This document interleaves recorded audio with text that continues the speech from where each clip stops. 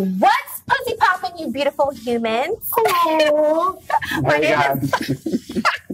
You just going on over me. My name is Ariane Andrew. And I'm Matt Dillon. Welcome to another episode of Sippin' the Tea, where we sip the tea and our guests spill that tea. Oh wait, don't forget about our little babies. Ready? 3, 2, 1. Hey guys, this is Mama. And this is Glady. I'm super stoked today though, guys, because we have two men here that couldn't be further apart in careers and what they've done, but have collaborated recently, and it's the perfect timing on a new app called YooTroo. One's an international human rights lawyer, the other a celebrated NFL player. We're so excited to have Nolan Carroll and Jean-Paul. Jean-Paul. Oh, Jean-Paul. Jean-Paul. Well, should I swap seats so you can just sit here, bro? Thank you guys for coming. Thank you for coming. No problem. How are you guys feeling today? Feeling pretty good today. We love it out here. Yeah. Just being out here for a day or so right now, but we just love the vibe of Cali. Just being from Miami and then coming over here, definitely different being on a different coast. It's very different, but I will also say like the weather does kind of give Cali vibes in Florida. Yeah, it's kind of similar. Very similar. So basically, like you run Miami. Look at this pimp over here. These two together, you guys look like trouble. Not really. No trouble? Really. Just business? Just business and trouble sometimes. Okay, well, speaking of business, so let's talk about this app, YooTroo. You signed up? I did sign up. Oh, and I've already made some coins. Okay. Should I tell the audience how much I've made? You made some coins. I just made some coins. But I found it interesting, though, that this is the first time you downloaded it and you knew some of the local businesses, which I think is one of the best parts about what you guys are doing. You're making it community. I agree. And you're helping a consumer and you're helping businesses thrive amongst the million other projects that you do. So we'll get into that. But I want to know, what's some of the ones that you were interested in? So the little door, which is like, you guys should check it out. Excuse me, I'm gonna need my endorsement. I'll take a calm now. It's on 3rd Street, and like their food is amazing. I happened to see it and I was like, oh, okay. And then also the recycling. I actually happened to click and read about recycling because obviously to save the environment, our environment is a hot mess at the moment. So it's very interesting to see like all the restaurants and like the local businesses that you guys have on your app. Yes. So give us brainchild. So tell us about it. So Nolan, you have to. I know. A lot of times, I'll just start with this. A lot of times, a lot of these small businesses, they spend so much money just trying to, whether it's coupons, advertising, whatever it is, to get in front of consumers or their target audience. Most of the time, we take coupons that are coming in the mail and we ultimately just throw them out. Guilty. Yeah, so it's wasted money. And the way Jean-Paul has come up with this app, YooTroo, is giving those small businesses an opportunity to be in other people's phones to see what type of business are out there, but at the same time get paid for it as well, which we think is a bonus because around this time, holiday season, correct, people are trying to find ways to make money, save money, look for deals, and YooTroo has all of that in there. I mean, when I thought about it, when I looked at it, it's very much exactly what you're saying, because you think about a Groupon or something in that vein, where you scour and scour and scour, and then you're like, oh, okay, you can't find, but imagine you're scouring. Why not get paid for that? Exactly. 1000%. And I use the app, and I'm saying, like, the best part about it is because to explain wholly, I actually see that it's real. It's not credits. No, it's not credits. So explain that to us, because I think a lot of people are scared of that. Exactly. It's not credits. It's not points. You're not earning points. Yeah. You don't have to do so many things just for points. It's real money. And the way we come with the concept is the same way businesses actually print coupons and send it to your door, and you throw it away. We use the same concept. So why would you actually send thousands of coupons to people's door who's not really watching them, who's not really looking at them? So why don't you redirect this fund for 50% off and send it directly to the consumers? So, but give them some kind of incentive for them to look at it. Correct. So what we do, the only app that actually do revenue sharing with consumers. So what we do, so you know what? If the coupons were to cost $30 to send it to somebody's house, we're gonna charge you we're gonna charge you $15, which is probably 20 cents per coupon. Okay. And with the 20 cents, we give the consumer 10, and we keep 10. That makes us the only app that actually do revenue sharing with our users. It's actually genius. It is. It's genius. It's driven to community. It's genius pairing of you two, actually. I think it's like using somebody's profile. You're like, I've known you for a minute now. Yeah, for a minute. And I think the creative juices, he's very tech driven. So he has all these like, this scope of tech. But I think what he has more so, his mind is just exploding with ideas. Yeah. So I need to know, how did you guys initially meet? The real tea. Spill that tea while I sip this tea. Me and JP met back in April, and it was for a different business opportunity. And at the time, I wanted to make sure if I was going to get into it, I had to ask every question possible. And I was really, honestly, when I was asking these questions, I was trying to stump him. That was just to make sure, like, he was legit.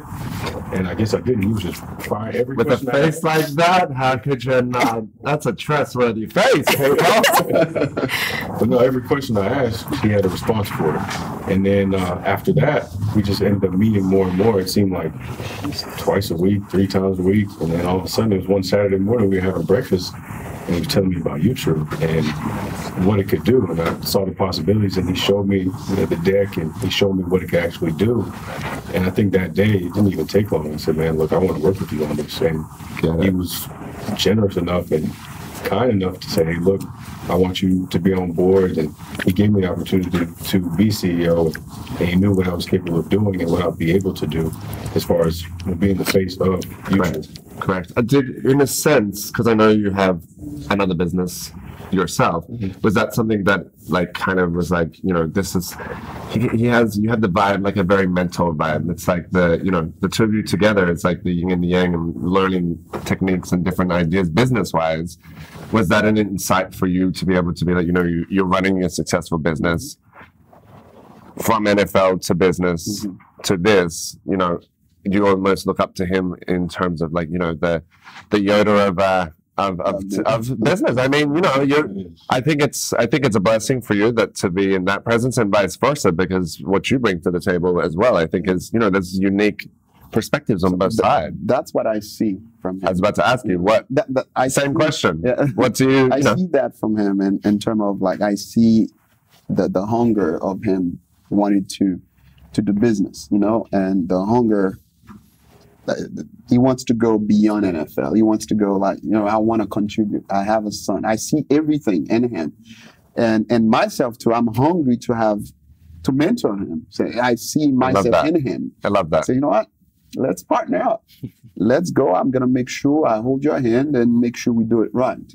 So it's gonna be an experience for me mentoring you. It's gonna be experiencing you listening to me for us to make it work together. Correct. And I told them about my life, and then we want to go the same place. We have the same vision. So I have what it takes, and you do have what it takes. So together, and say, we can take it to the next level.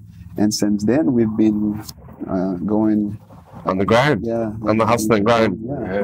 So I have a question for you. So for people who are trying to create an app, I guess, like, what advice would you give them? Because it seems like there's a lot of like tech and like things that can go wrong with creating an app. So what would you? Myself, I don't just start in doing creating apps and stuff. So it happens over like about 13 years ago. Okay.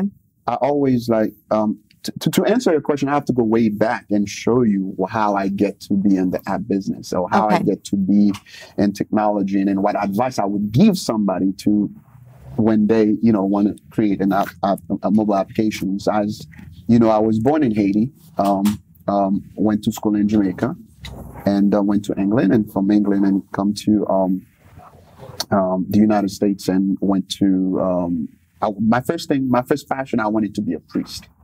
Oh, wow. That is absolutely fascinating, because you couldn't be further apart now. Yeah, that is from a different spectrum. I wanted to be a priest when I came to the U.S., and I went to St. Thomas University. It's a Catholic university, and my major was finance. And from finance, because it was a Catholic university, you're taking religion. And my first intro to religion class, I felt so holy. I said, you know what? Maybe I want to be a priest. I want to give my life to God and stuff. So and I talked to a priest, and I ended up going to the priesthood. So I spent That's crazy. actually some quite times in the priesthood. I did about a year plus discernment to find out if it's what I really wanted to do. And while I was in the priesthood, I realized, no, I want to get married. I was about to say, he realized when the lady walked past, he's like, oh, I like that. Yeah, see a bunch of nuns. I said, no. Yeah, now he's feeling.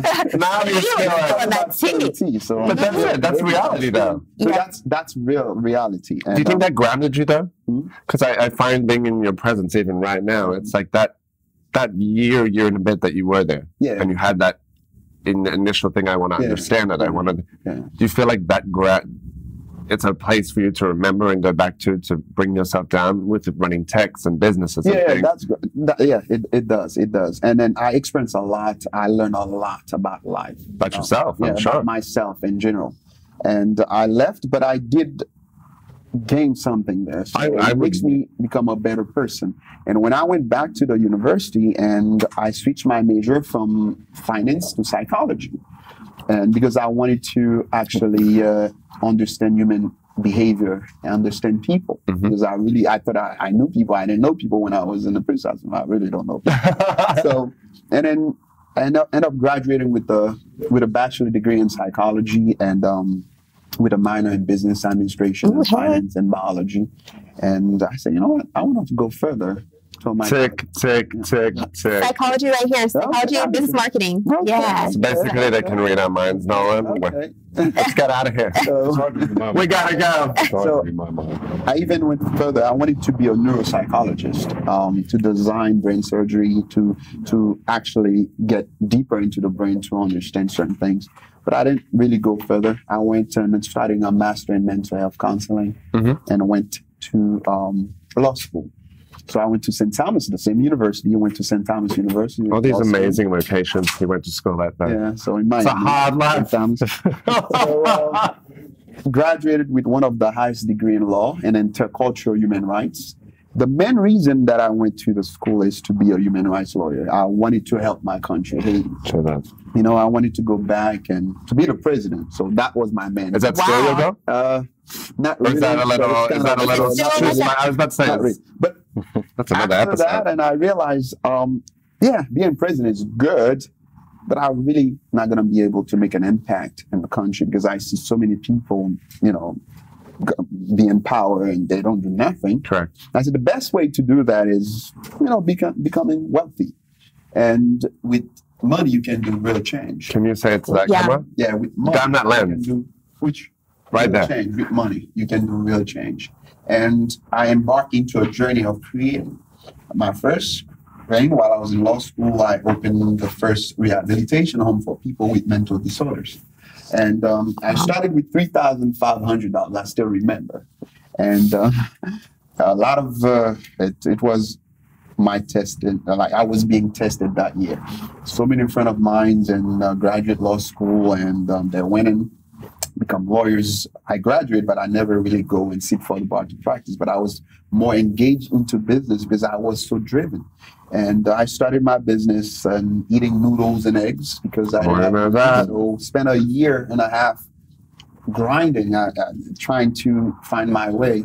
And while my other friends becoming lawyers and coming to my door with nice cars, showing off and say, "Yo, you crazy? You need to go and sit for the bar and then go practice and stuff." But it was never my intention. My intention was never to be a lawyer and practicing. My intention was to go back home with what I learned and bring back. But I realized it's not going to help. And after a year and a half, and I did believe in what I was doing, and it came to fruition. So now some of my friends were working for me, some of the lawyers. Imagine that. And they wanted to do what I do, but it has to be, I believe everybody has something in them. So you just have to find it, you know? Sometimes trial and error, right? Exactly. Trial and error. Trial and error helps. But sometimes we think we want to be an actor. Because we see an actor, we're so engrossed or observed into that actor, we want to be that person. But in reality, this is not really what is in you. So you need to find your calling.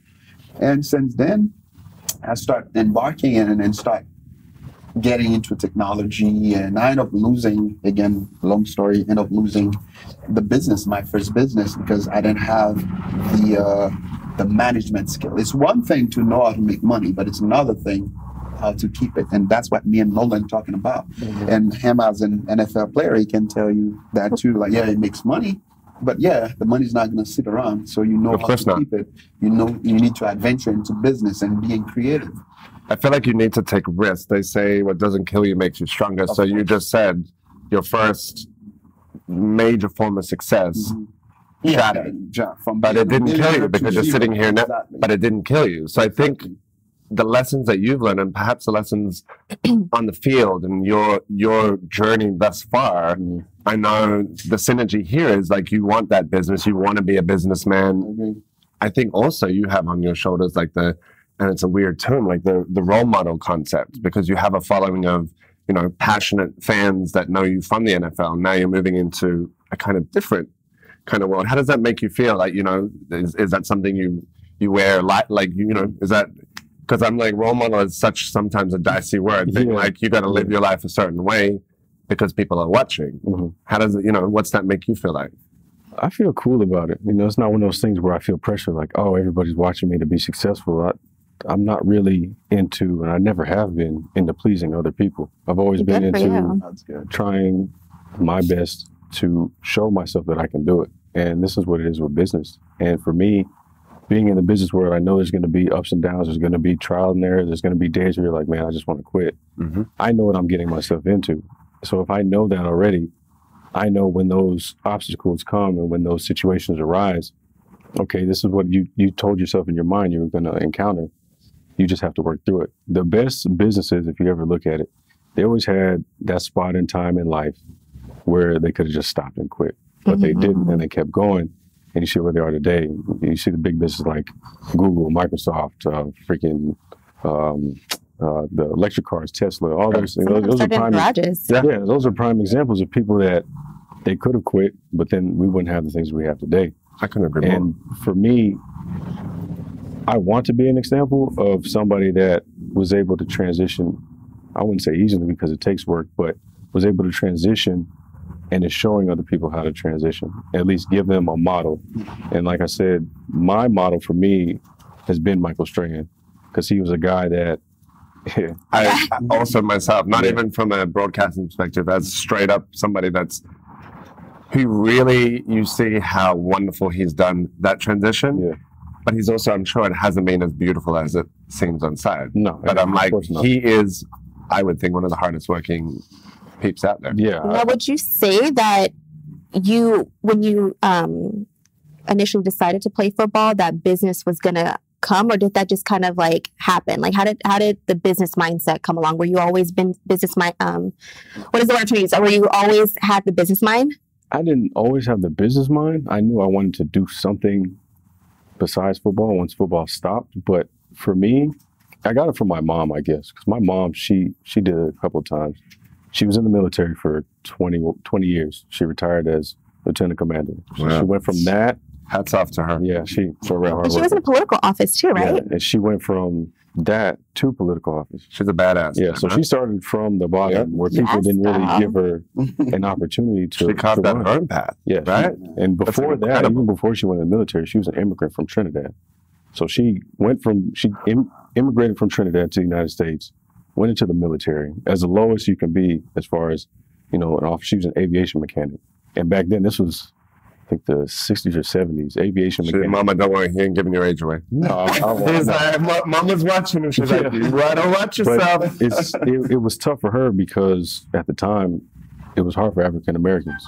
And it was also hard because she's an African American woman that's an immigrant. So it was even harder. And for her to get back, girl, but she's got yeah. So for her to work like that, get to where she's gotten, and then transition into an office role, and she ended up winning her seat, and then to go from that to being almost the second highest ranking person in the state of Florida, which was lieutenant commander. She was the first ever African American woman lieutenant commander.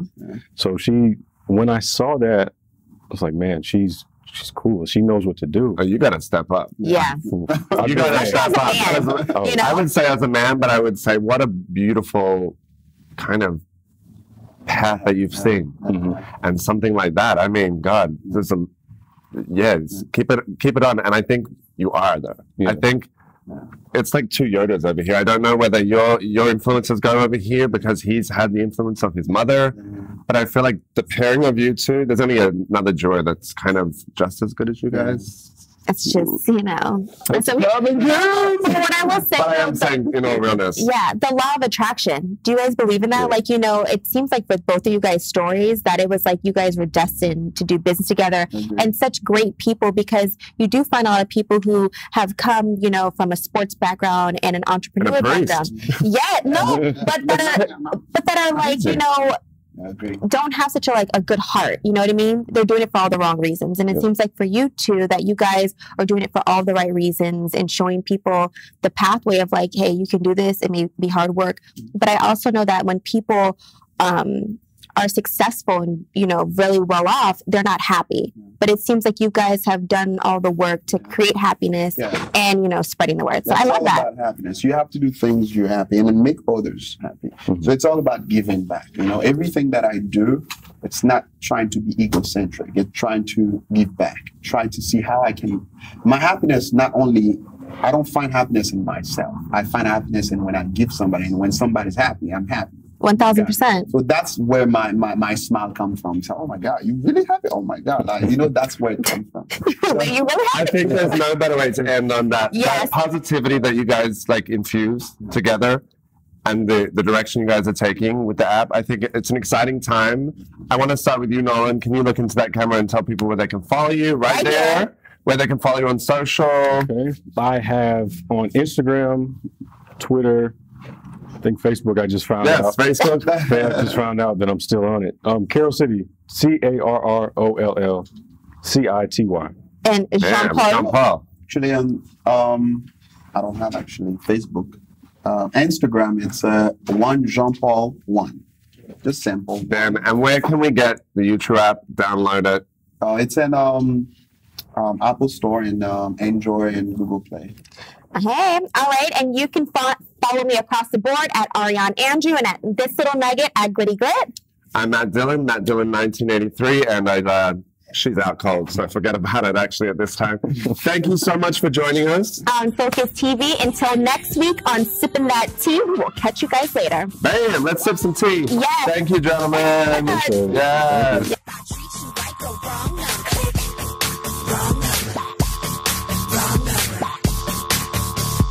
Yeah, you got the wrong number. Click.